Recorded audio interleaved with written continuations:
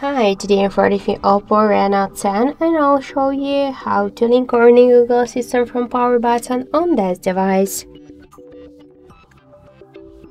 So we should first open the settings and then scroll down to the additional settings. Tap the power button and click to press and hold power button and switch power menu to voice assistant.